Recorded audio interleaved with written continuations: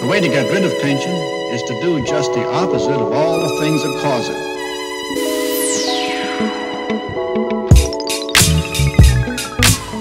Hello everyone, this is Ichiban from Ichiban Painting, and today it's going to be part 2 of the Storm Eagle. So now I'm applying the decals. So first thing I did is I used the Vallejo medium, decal medium, and I put it on and then soaked the decal in water, and then I applied it on the model. So now I'm brushing it off just to make sure it's smooth, and I'm gonna do another decal right there. So same thing, gonna be applying decal medium, and then after that, once the sticker is, the transfer is wet, then I'm gonna put it on the model like this and brush it off again.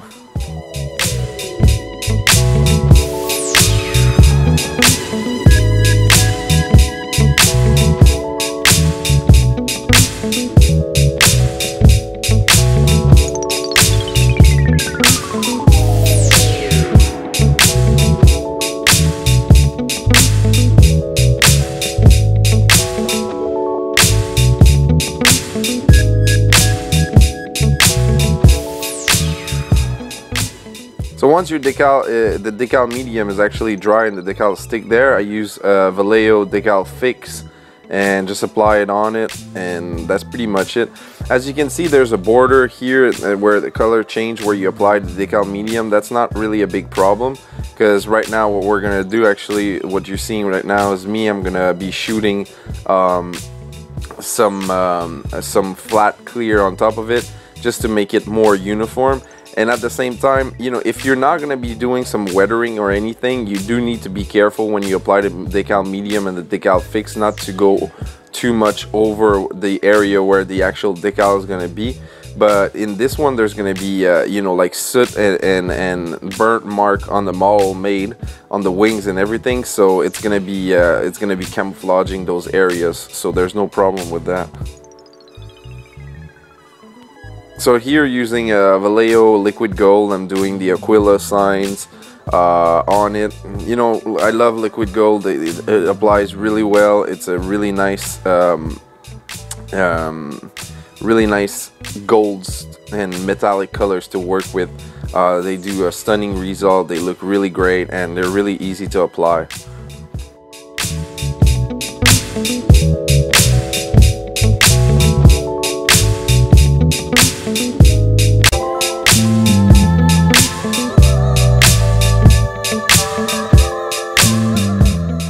So basically here what I'm going to be doing is I'm going to be doing some scratch marks. So I do want those scratch marks to have a demarcation, so I'm going to outline them in black first. So I'm going to do the area where I'm going to be doing those scratch. Some scratch won't have black, but some scratch will. So for the scratches that will be having black, that's what I'm doing right now. So I'm just doing it randomly on the model, and then after that I'm going to fill those up with some silver just to make it look nice.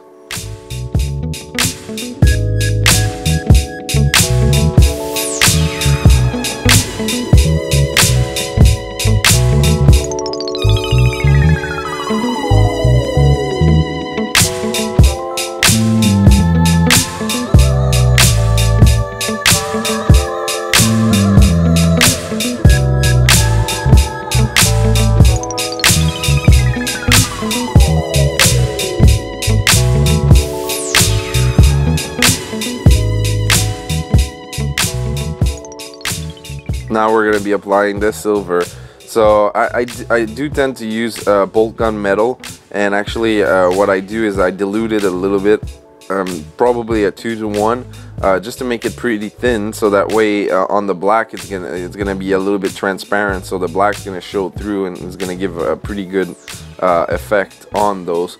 And I'm not sure you're gonna see it in this video. I don't think I filmed it, but basically once all those scratches were done, what I did is I applied a Devlin mud wash just on top of those washes to give a texture and for the metallic colors, just to make them look nice.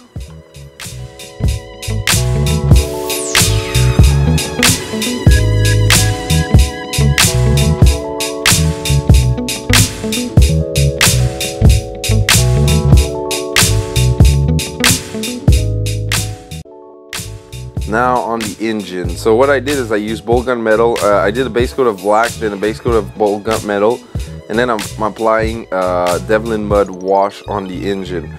So basically, actually, I did apply probably like 3 or 5 coats, but in between 3 or 5 coats of Devlin mud, and in between I did 1 coat of black, just to give a lot of depth and texture to the metallic, just to make it look like it, you know, it's been old and aged. So just add a lot of character to the metallic colors, when especially Devlin mud, you know, reacts really well and does give a really good effect to the metallic colors. So you know, I said I didn't think I filmed it. Now I actually did. So basically what you're seeing right now is that. So I'm applying that Devlin mud to all the areas where I applied some metallic color, just to tone down a little bit of the metallic color and to give it a, you know, a nice texture.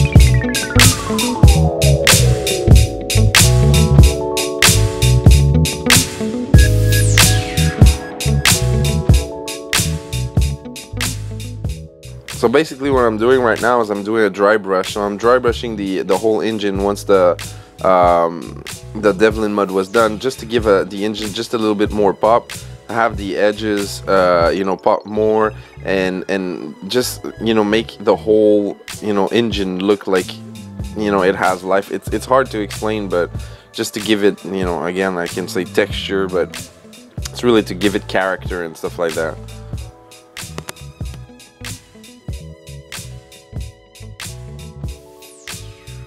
So basically we're going to be doing some rust. So what I'm doing right now is I put some not gold, wow, I'm putting some burnt umber paint and burnt umber pigments and mixing them together. That's what you saw on the palette. And now I'll outline some areas with some blue, just to give, you know, some edges, like the paint faded away and stuff like that. And then after that the rust attacked those areas, and then I painted on. By adding the pigment into the mix of paint, it's gonna make the paint dry really dusty and crumbly, and it's really gonna look like rust.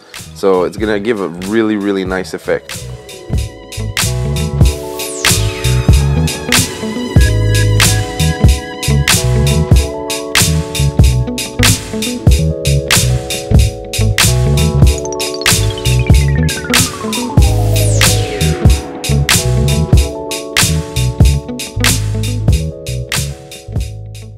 So basically now I changed my mix, 1 drop of burnt umber, 1 drop of fire orange, and I'm gonna put some orange rusty pigment into the mix. So just to give definition of this, and actually I'm gonna be doing also another darker colors mixed with black pigment, just, you know, because rust doesn't have all the same colors, so I really want to have some areas that have different colors on the rust, where, you know, the rust is gonna attack the model. So basically for that's pretty much it. If you want pictures of the whole model, you know, you're gonna have to wait until I finish the whole thing. It's gonna be in the last tutorial, but that's where I was when I did the tutorial. Now, you know, parts are advancing and everything, so I'm gonna be doing a part 3 where I'm gonna have, you know, finishing touches, and also the last weathering, which is gonna be the burnt mark and the soot mark, and I'm gonna tie up everything together. So I really hope you enjoyed this video. I know it's more of a showcase of me working than a tutorial, but I hope that it was informative. So I'll see you on the next video, guys. Cheers for watching.